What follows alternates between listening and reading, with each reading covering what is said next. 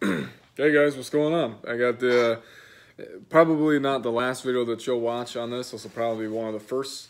But this is the final video that I am recording for myself for this whole entire make your own series. So what this one's going to be about is how to treat your decal sheets, and the way that one of the reasons why I wanted to make this kind of an emphasis and this to be the first part. One, welcome to the series, and welcome to the shop. And if you've purchased any of our decals, or my decal sheets rather, off the shop, then I welcome you to that, and I thank you for it.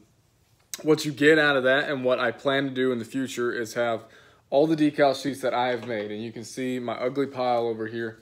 There's some stripes, there's some front bumpers that you get in your set that follow the Rydell. That'll go on the front of these right here. For the ones that don't have it, you'll find that NFL teams, NFL helmets don't have one, and college do. That's why I buy college sets.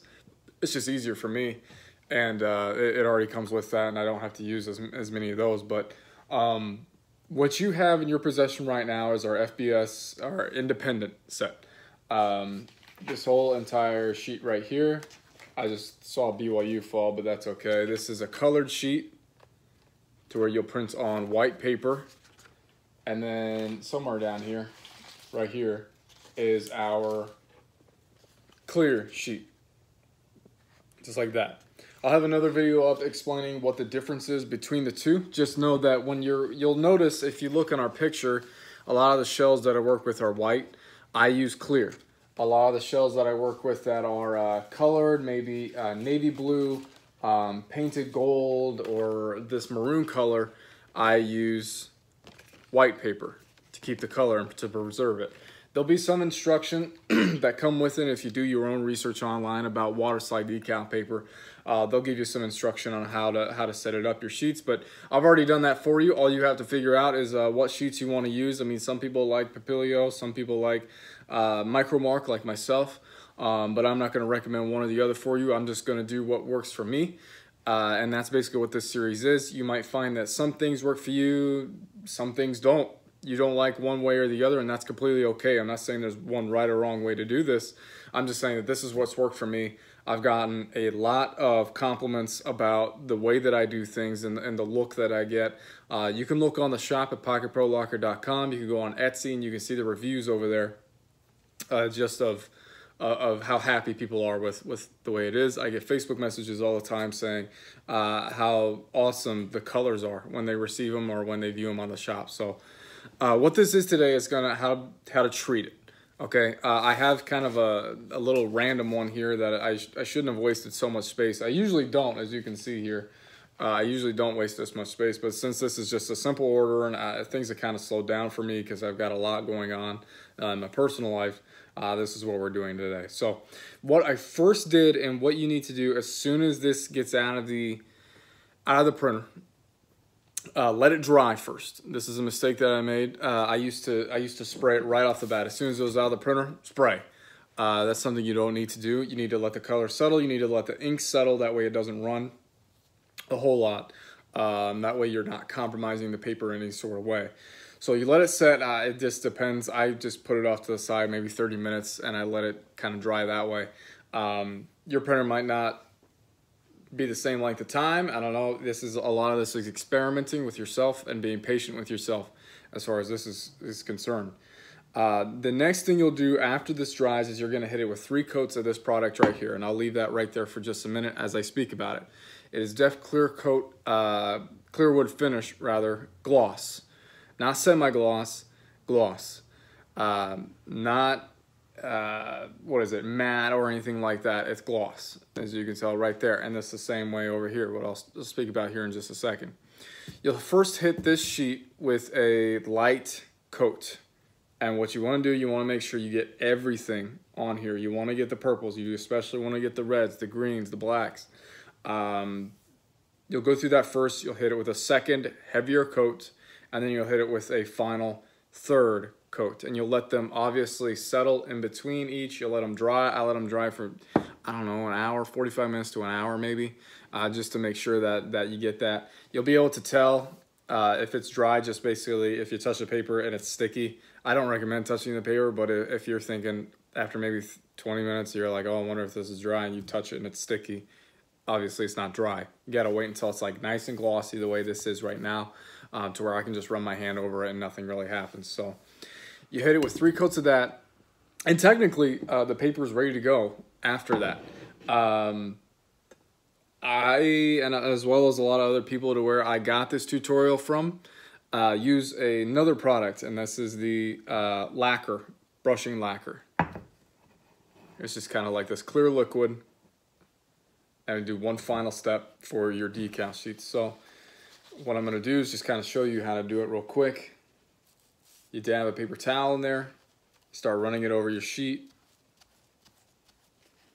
I always do this at night, and I let all of this dry overnight. And I be sure to get everything, get the edges. One easy way to know if you sealed your decal sheets right, you'll look at the color red. If you have it on there, I think both of these do have some sort of color red. If it starts running off, or if you do anything, if it does anything weird, or any of the colors just start to smear, you've done it wrong, obviously. Also, you might want to always, if you're doing this inside or you putting it on a table that you care about, have something underneath it. I use paper towels usually for the sake of this. I'm just kind of doing this on my own, the way I want it to, just with the table. But don't use newspaper. I used newspaper once, and I got some of the newspaper ink on it, and it smeared and it became black all over the sheet, and I was not a happy camper. I'm not a happy David, but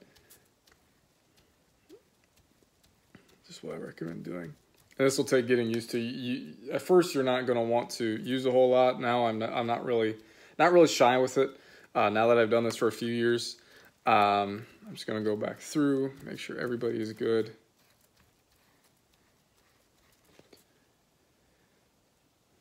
And also be sure to not use too much. It'll soak through the paper and it won't stick at all.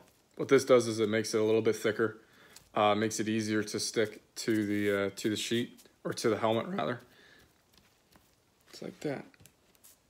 And you kind of look around in the light a little bit. You can tell that, I don't know if you can tell it on there, but I've gotten pretty well everything. So I'll wad it up. Actually, I don't want to get my fingers on it. So you water it up and toss it away. So that's the way I do that. And you always put this back on. This will last you quite a while. The hobby itself is not that expensive. It's the accessories that come with it that make it expensive. So you're probably looking at the need sheet, or the recommended sheet that I gave you guys on the website, and you're thinking, wow, this is this is quite a bit than $25. Well, yeah, you're also purchasing this off of one site. You're purchasing this off of Amazon. You're purchasing the paper itself, the helmets, obviously, to make your own or to sell or whatever you want to do with it. So it can add up. Again, it is what you make of it. If you want to elevate yourself a little bit, that's fine. I do a little bit extra than this sometimes, but this is just bare bones. This is how you do it. For those that want to know more, I'll always tell you, give you some tips and stuff. I might not help you out completely from point A to point B. I'm gonna let you exercise some discernment and figure that out for yourself, because a lot of what this is trial and error. As I said, my helmets were terrible when I first started. My first ever review on eBay was pretty piss poor, telling me I basically wasn't worth the money. And instead of getting mad about it or getting upset about it, I mean, I was upset for a little bit, but instead of getting kind of dwelling on that and never selling ever again, what I did instead, just because of the way that I am, is I got better. I asked more questions around. I found some people that were very smart and very knowledgeable and stuff like this. So I refer to them all the time whenever I have questions. So I hope that I've helped out at least a little bit. This is the first of a 3-part video. I'll probably have some more videos in the future if there are questions that arise that they're like, hey, what do you do in this situation? What do you do in that? What colors do you use for different things? How do you paint a helmet? I've got some 3D printed ones, and this has been sitting out in the garage too long, but how to you'll find that different brands of paint stick well and some like to run. You'll figure out how to do that. That's going to be an F7 or whatever, but this will be my Ohio State speed. So yeah, lots going on, lots to be excited about. I appreciate you all being here, and thank you all for joining me. If you don't know what I'm talking about with all this, you can go to pocketprolocker.com. You can purchase these decal sheets. These decal sheets are yours for $25. You get, let's see, 1, 2, 3, 4 PDFs to download, print yourself onto some decal paper, and you can make your own Pocket Pro helmets. So thank you all very much for being here. We'll see you all in part 2. All right, see you later.